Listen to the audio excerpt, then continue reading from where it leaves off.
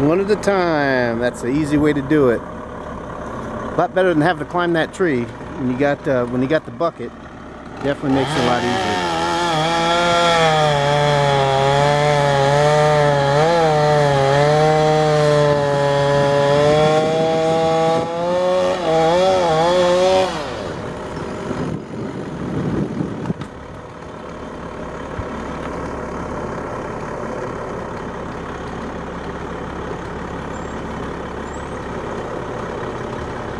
That tree's probably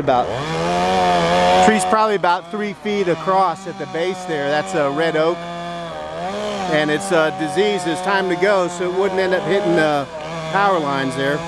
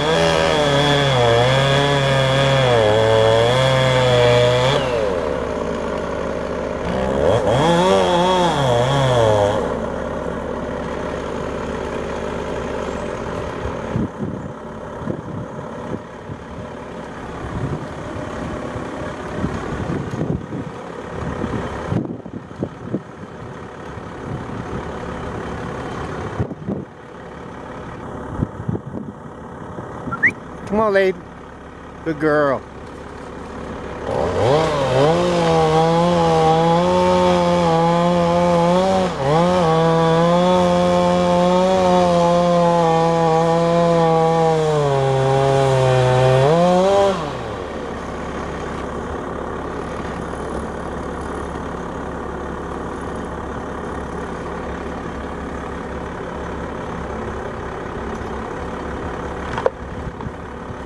And woo-wee, that's a heavy one.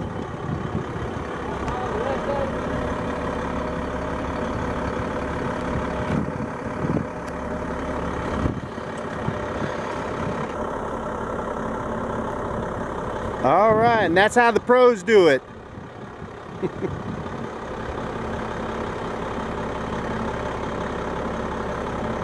A couple more cuts and they'll go ahead and drop it down.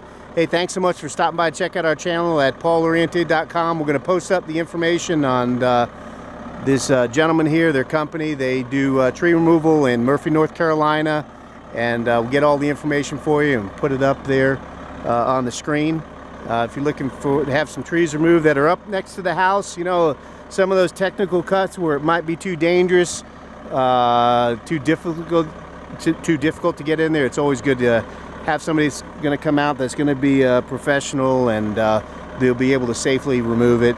In this case, you can see that we've got power lines that are going across right here, and that tree, if it ends up catching the power lines, you end up losing power, and so good idea to have somebody come out and cut it out.